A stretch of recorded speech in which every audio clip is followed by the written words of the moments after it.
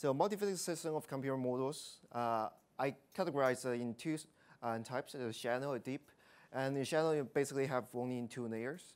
And these most of the people are dealing ways. You have two, basically in the layer one, you probably have one model, and layer two, you have another model. But like in climate systems, probably you have more than two physical models. So the system may compromise 3 or 4 models, and you may even have branches of the models that give the output to another model in the layer 2, for example. So to construct the emulator on such kind of system, the emulator sort would be only use a global input and output and treat the whole system as a black box.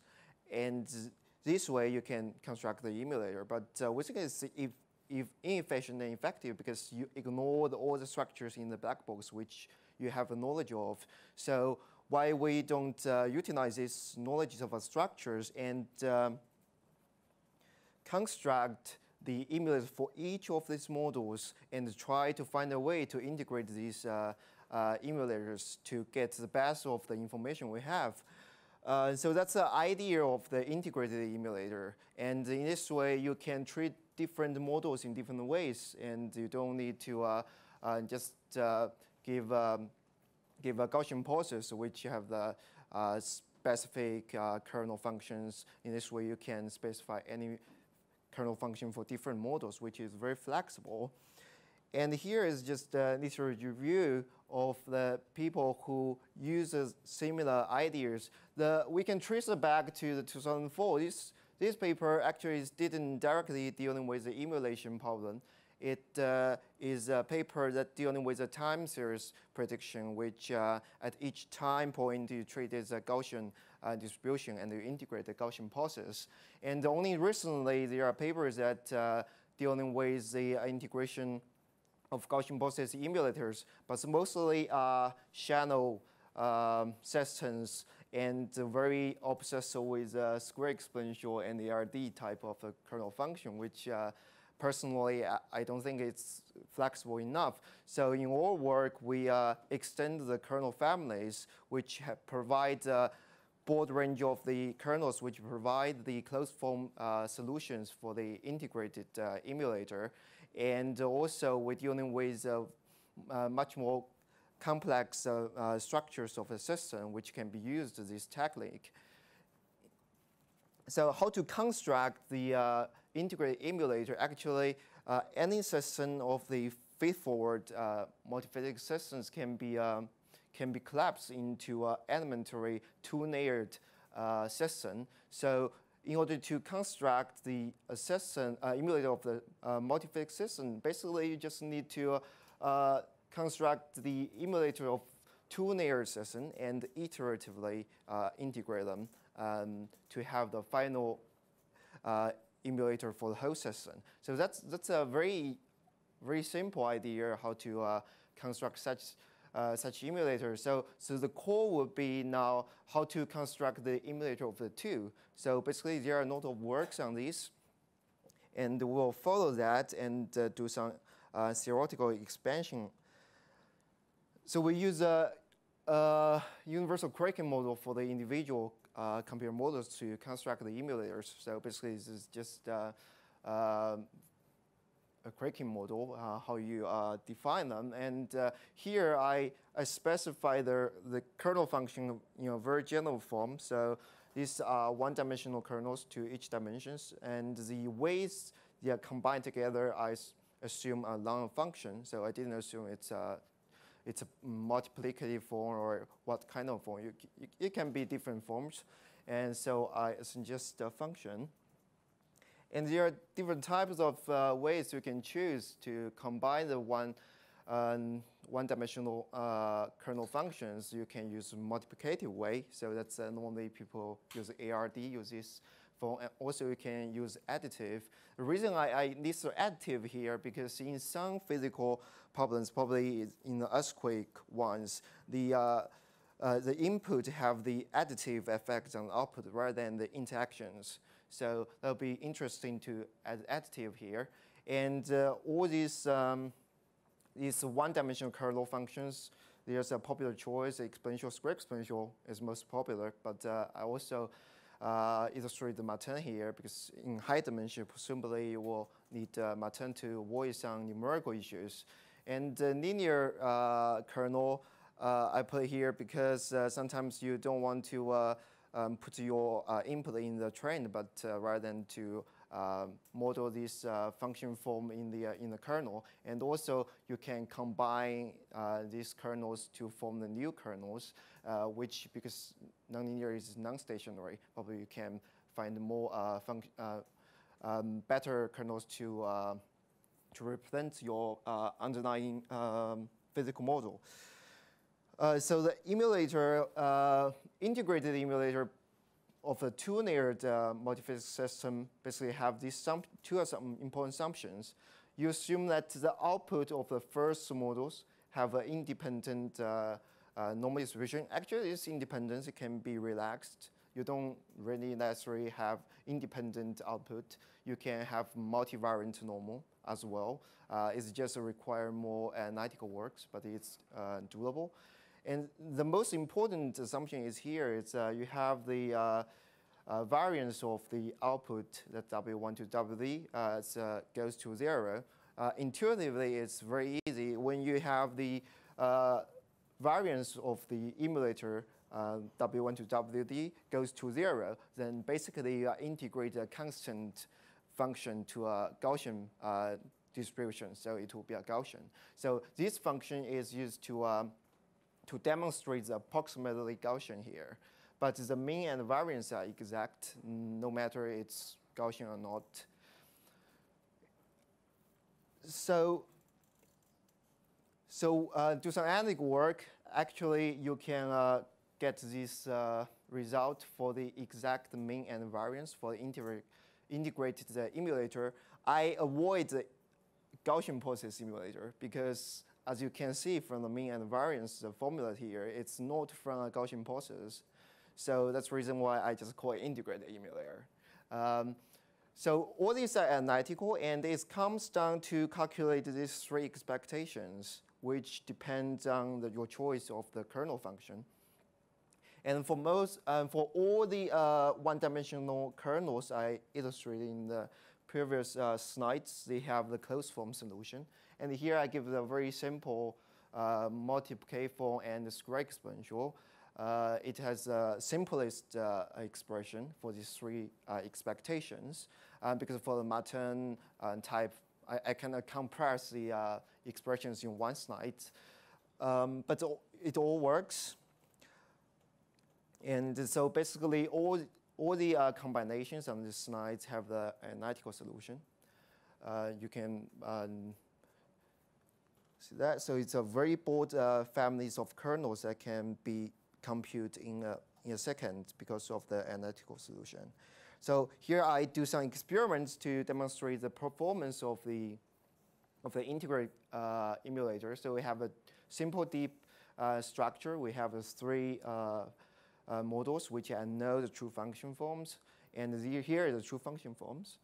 And I choose 1, 2, 3, 4, 5, 6, 7 design points. And here is a composite which you only use a global input and output to construct emulators.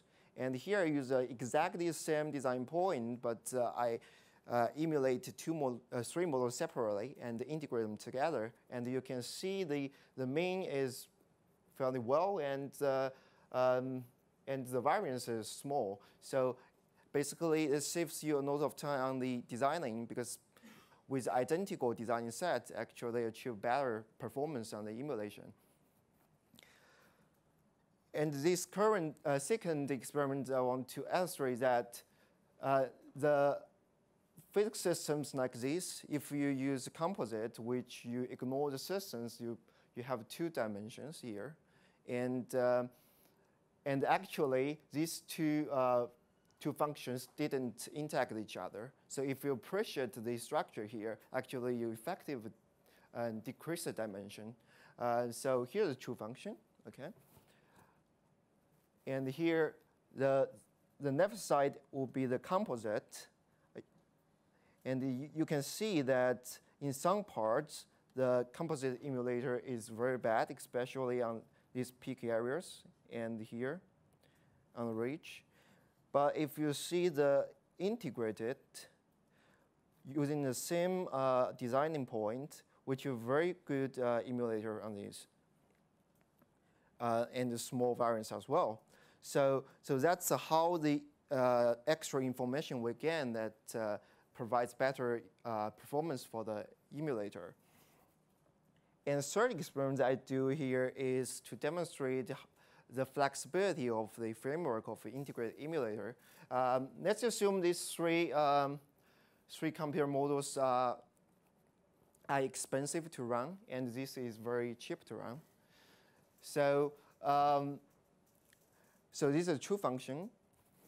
And if I do 10 design points, you see actually both the composite and the integrated didn't do very well, mimic the true function. The reason is because the second model has 3 dimensions. If you choose 10 design points, when you propagate here, it cannot cover most of the parameter space of the second model. So that's the reason why even the integrated emulator cannot mimic the true function. So now you would like to add further design point in order to improve the emulator.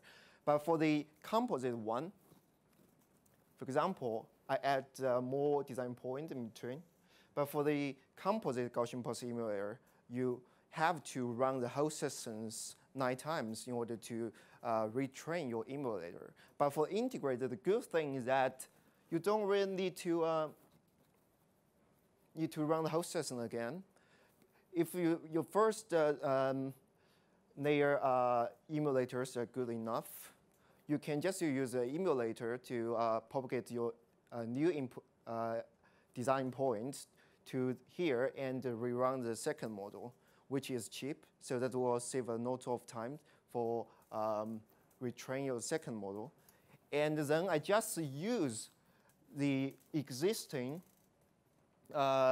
emulator of first layer and the retrained emulator of second model, and you can see here, these are new design point, and this by composite, and this is integrated, which I only retrain the second emulator, and you see it's much better in terms of the variance, and they save times to achieve comparable performance.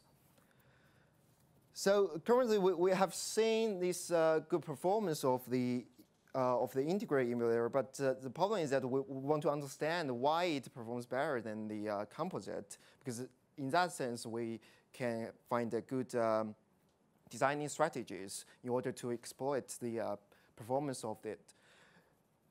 So here's, I reproduce this popular example in Jimberg's paper. So it's a simple channel structure.